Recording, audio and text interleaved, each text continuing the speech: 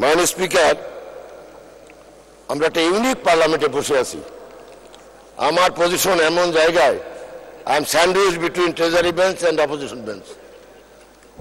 This is ট্রুয়েস্ট sense of Westminster type of parliament, যেখানে treasury bench থাকে আর হার majesty royal opposition থাকে। তো আমাদের অপোজিশন আল্লাহর ইচ্ছায় হার ম্যাজেস্টিজ royal opposition. It's very good, purely Westminster type of government. মাননীয় স্পিকার, কাদের ভাই কিছু ভুল বলছি নাকি? Sorry for that. মাননীয় স্পিকার, পৃথিবীতে কিছু কিছু ক্ষণজন্মা পুরুষ জন্মগ্রহণ করেন, তারা স্বপ্ন দেখেন। যেরকম আমেরিকাতে কিং মার্টিন লুথার জুনিয়র স্বপ্ন দেখেছিলেন যে আমেরিকাতে একটা ইগালিটেরিয়ান সোসাইটি হবে, যেখানে caste, Creed, colour, race, religion এগুলি থাকবে না, সমগ্র American black and white equal হবে, স্বপ্ন দেখেছিলেন। ওনাকে মৃত্যুর মধ্যে দিয়ে এই স্বপ্ন বাস্তবায়িত হয়েছে।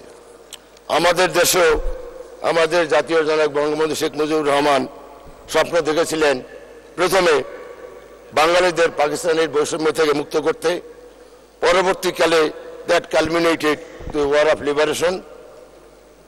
যাই হোক, এরপরে ৭৫ কোনো দল চিরস্থায়ী থাকে না। রাজনীতিতে একটা গ্লোরি আছে মাননীয় স্পিকার, যে সবসময় জিতা, এর ভিতরে কোনো গ্লোরি নাই। কখনো জিতবে, কখনো হারবে, আবার জিতবে, আবার হারবে, এই সাইকেলটার মধ্যেই গ্লোরি লাই করে।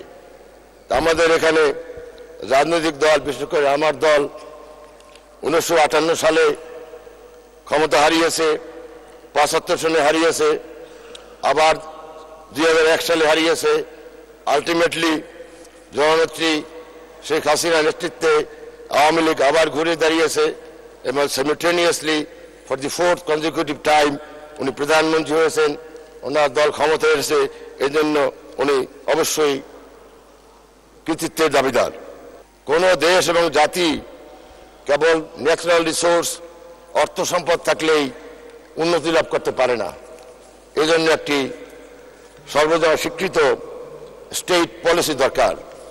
যেরকম ব্রিটিশ প্রাইম মিনিস্টার সাবেক মার্গারেট থ্যাচার বলেছিলেন যে রাশিয়ায় না আছে কি, oil, gas, iron, coal, timber, gold, everything, but Russian economy must lower than of R closest neighbours. আমরা অত দূরে যাব না। আমাদের পার্শ্ববর্তীদের বার্মা আমাদের সাইজে 5 গুণ, জনসংখ্যা 3/1 ভাগ, তো টোটাল দেওয়া হলো 15 টাইমস দেন বাংলাদেশ।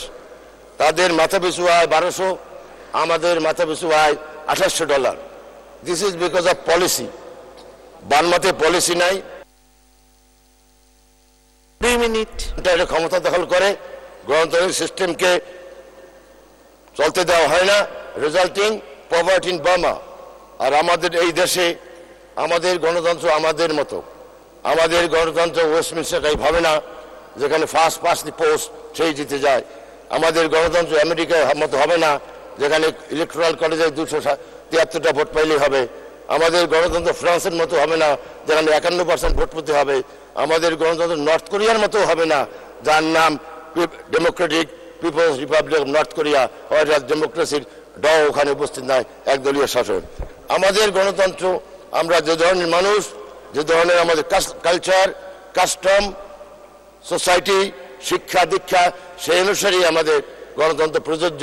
আমরা যদি আজকে America, Japan, England, France, Germany ব্লা ব্লা উদাহরণ দেই, আমরা তো ইংলিশ না, আমরা তো ব্রিটিশ না, আমরা তো জাপানিজ না।